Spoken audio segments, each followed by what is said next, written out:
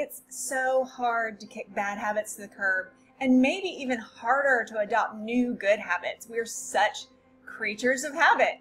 Why is it so difficult? Well, there are real reasons why it's so difficult, and I have 8 simple steps today that will help you make or break a habit and have your new ones stick around.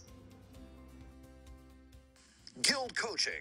More success, less stress.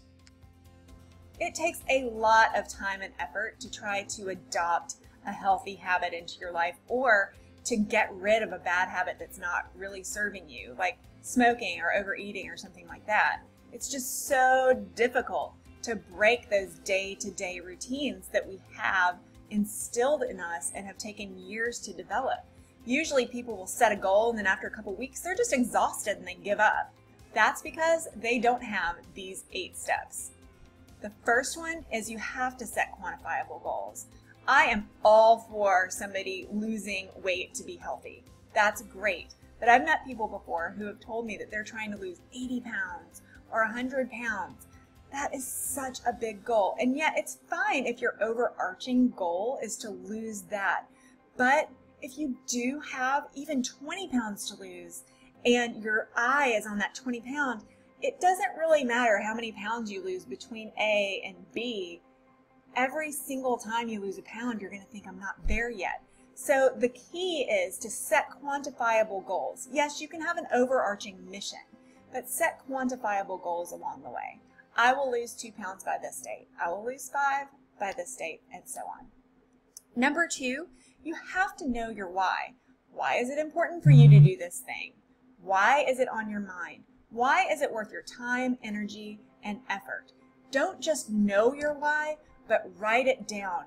There is such power in the pen, honestly, when you use multiple forms of learning or action.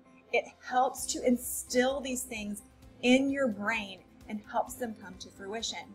So if you have a goal, if you have a wish, write it down and then read it out loud to yourself. It might seem hokey the first couple of times that you do it, but you have to know your why and you have to write it down.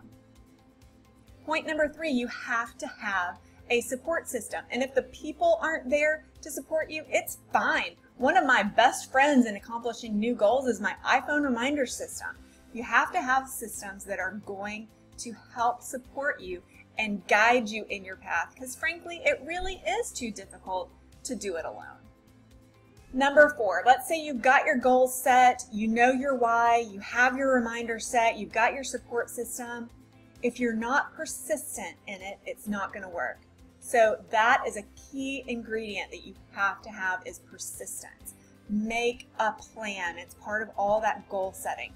Make a plan and stick to it. And every single day, be persistent in recommitting yourself to that plan. When you wake up, your first thought in the morning is, today I can do this. This is a new day. It doesn't matter what happened yesterday. Today I will do this. And when you start your day, those magical first few minutes when your brain is just getting accustomed to being awake, you can really set your intention for the day. And that is the key to how I stay persistent. There is something that I talk about in almost every single session that I have with either life coaching clients or executive coaching clients, and that is self-talk. Your self-talk cannot be deprecating. Your self-talk has to be positive and in the right direction. You won't get anywhere with negativity. Number 6, know your triggers. Weight loss is always a really easy example for this type of thing, so I'm just going to go back to that. One of my triggers is cake. I love cake. Don't leave me alone with a cake and a fork. I will just eat it because it's delicious. I love confections. Anything that's a sweetbread, French pastry, anything like that, it will be consumed if you leave it around me. And my family knows this. I have the sweetest tooth in my family. And so if we have a birthday cake, we enjoy a little bit of the cake, and then I toss the rest of that sucker out, or I give it to the neighbors or something, because I know that if I leave that in the house, I will end up just walking past it and just taking a bite at a time off of it, and pretty soon I've completely blown my calorie count for the day. So you have to know your triggers. There's different triggers for everybody. It's not just food-based. There's triggers for procrastination. There's triggers for underachievement. There's triggers for arguments. There's triggers for everything. So know your triggers. Be brutally honest with yourself. Write them down and then write plans for how you can overcome them. Number 7, tell the world. When I decided to start Guild Coaching, I told everybody what I was doing. I shouted it from the mountaintops, and so many people rolled their eyes and said, oh, great, you know, another executive coach. I had been coaching for so long with other companies, but I was starting a brand new company. But I told the world, and you know what all of those people started doing? They started watching me. And they started watching the company grow, and it kept me accountable. So on those days when I was like, good Lord, this is really hard. And it is really hard to start your own company. I help people do it all the time.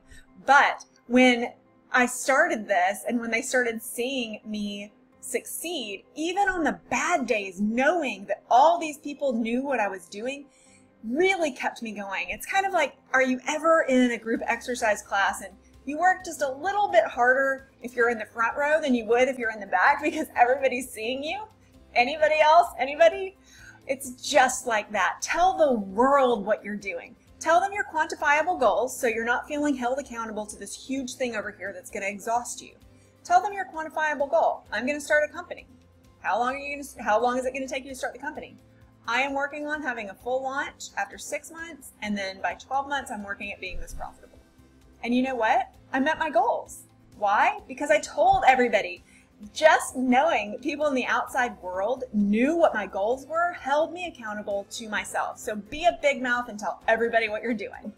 And lastly, stay consistent. And you might think that this is the same thing as the persistence point, but it's not.